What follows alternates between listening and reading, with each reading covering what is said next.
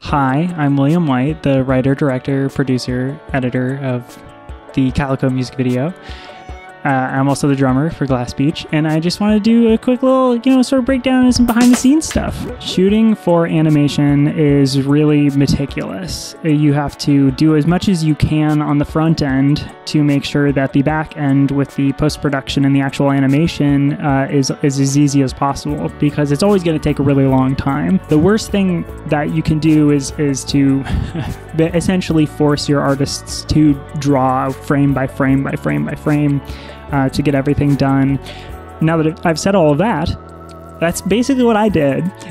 We didn't have a whole lot of time to shoot the video, so I tried to have a stand-in, and I actually have that right here. It's right here. Come to think of it, I didn't plan to do this, but this is the stand-in I used for the video. This was our calico cat.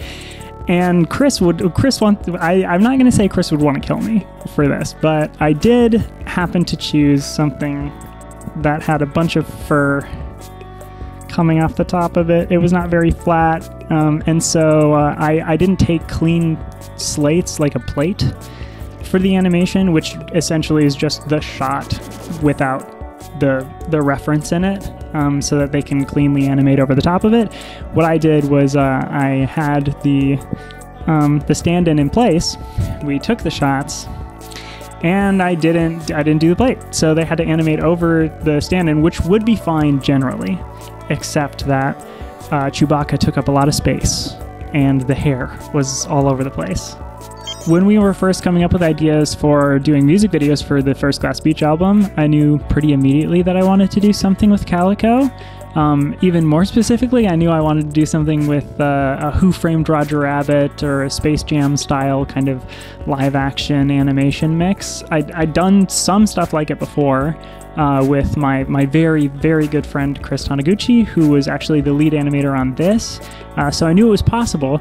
And what better song to do it for than Calico, because of how short it is, which makes the animation easy. Isn't that right, Chris? Hello, I'm Chris Taniguchi, the lead animator for Calico, and you might have noticed that cat isn't really real, is it? It was my job to work with two other animators to bring the cute cat created by the internet Shan Murphy to life. Look at that little guy, so cute. I gotta tell you, no amount of shortcuts can replace hard work and creative thinking in animation. But I can give you a couple of pointers on how to make an appealing character move alongside real people without the budget or time that big studios might have. Now first, you open up Toon Boom Harmony here, and then you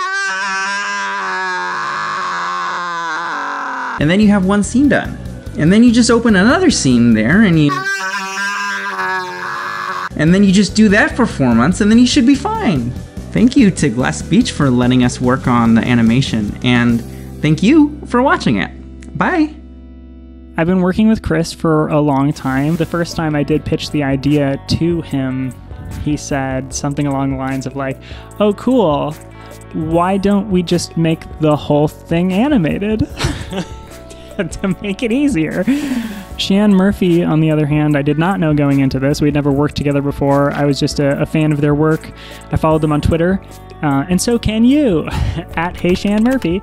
And I DM'd them after they posted some like sort of painterly looking Yoshis. Basically, William reached out to me over email and was like, "I'm a big fan of your work." So I was really excited. They basically gave me the freedom to go with my own art style and make a reference for the animator to use. And it only went through a couple rounds of changes, like making the cat more leggy.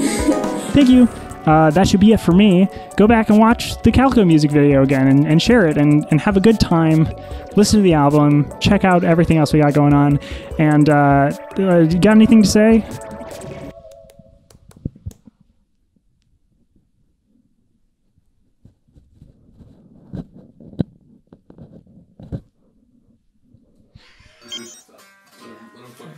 Okay, glasses. And